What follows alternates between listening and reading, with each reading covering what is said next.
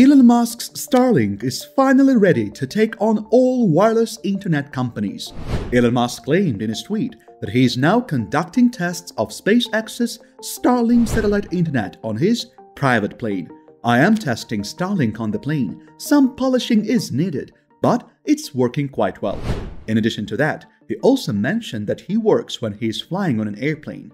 So does this mean the end of all other unreliable wireless internet providers? Does it mean it's ready to give you access to the internet anywhere you wish? Let's explore some more.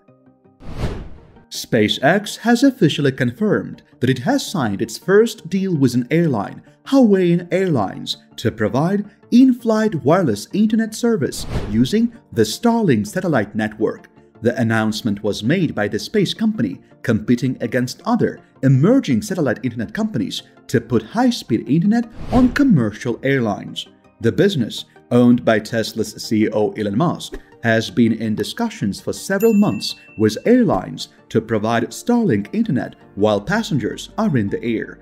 This is a crucial component of SpaceX's strategy to acquire enterprise customers in addition to consumers and households in rural areas around the world that have limited to no access to the internet. According to a statement released by the charter company, another agreement involves the outfitting of 100 aircraft with Starlink terminals. This agreement is with the semi-private jet service JSX, and it will result in the first Starlink-connected plane taking to the skies before the end of the year. According to the statement made by JSX, the Starlink service aboard will be free for JSX passengers. It will not require logging in or any other complications typically associated with outdated systems. The JSX spokesperson, who was asked about the price of the partnership, declined to answer. Meanwhile, the CEO of US airline Delta Airlines, Ed Bastian, stated in a recent interview that the business had been doing exploratory testing to employ Starlink technology on their planes as well.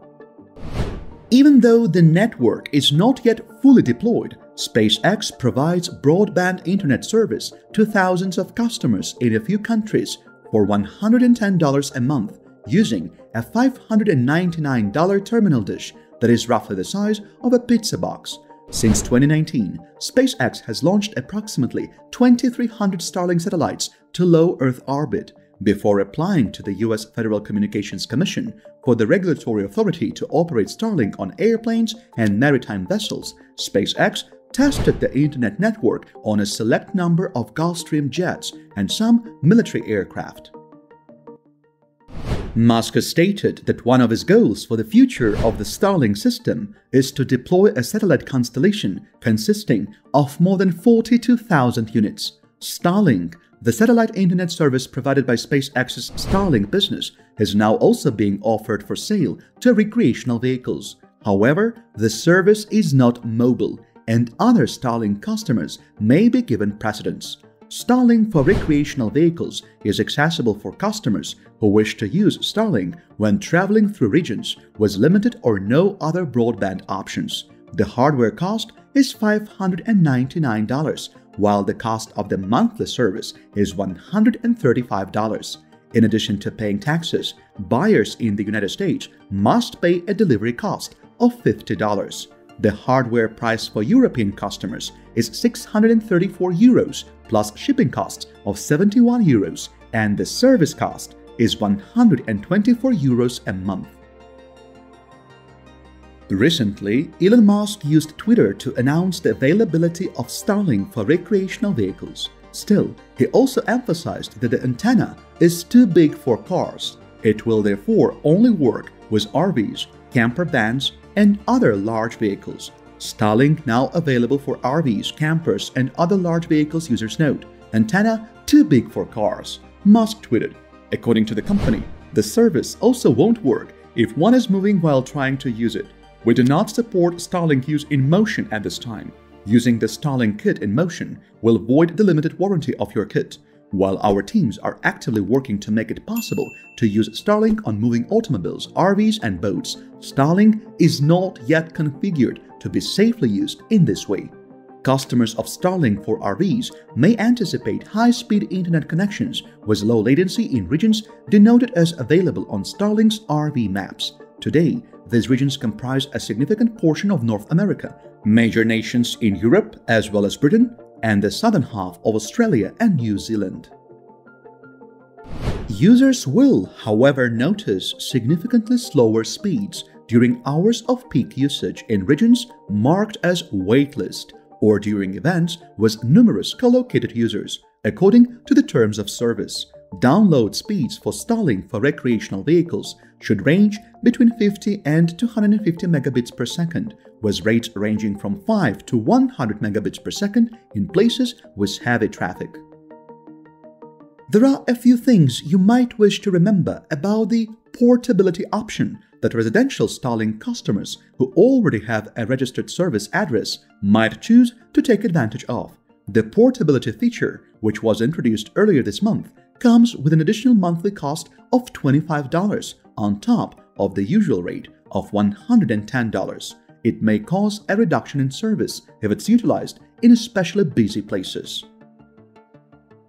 According to Starlink's support website, network resources for Starlink for RVs are always deprioritized in comparison to those for other Starlink services. This results in degraded service and slower speeds in busy locations and peak hours. Steady speeds and uninterrupted use of the service are not guaranteed. Service degradation will be most extreme during peak hours in the waitlist areas on the Starlink availability map. You can check out our Starlink specification for expected performance. This suggests that there is currently no waiting for Starlink for recreational vehicles in any area where the service is offered. In addition, customers of Starlink for RVs have the opportunity to tailor their service packages to meet the specific requirements of their trips. It was stated that the Starlink for RVs is immediately shipped and arrives with everything you need in a matter of minutes.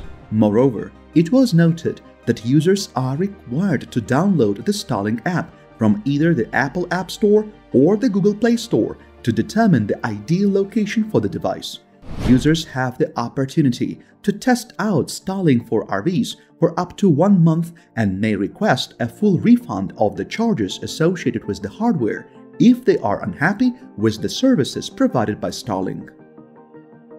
According to a tweet sent out by the company, it has been reported that Starlink is now accessible in 32 countries across the globe. Through the official handle of the company's Twitter account, the company has provided a map that identifies the nations in which Starlink is instantly ready for shipment. As can be seen, most countries across Europe are shown on the map as being open for business. It suggests that the necessary hardware to receive bandwidth through the constellation of satellites that Starlink will place into Earth's orbit is ready to ship to these nations and may be obtained without delay. It is essential to note that several nations located in South America, Africa, and India are slated to join in the not-too-distant future. On the other hand, Starlink's internet service is expected to become available in the nations shown on the map with the phrase "coming soon" sometime in 2023. This confirms what Musk announced in a tweet late in 2017 that the business had delivered 100,000 Starlink receiver terminals to various clients. More than 250,000 people use it every day.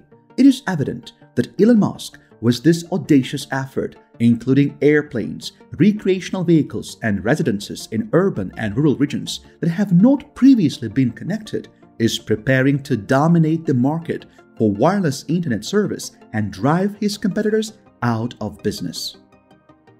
If it was for you, how much would you be willing to pay for a reliable internet connection from anywhere in the world? Let us know in the comment section below. Thanks for watching and see you in the next videos.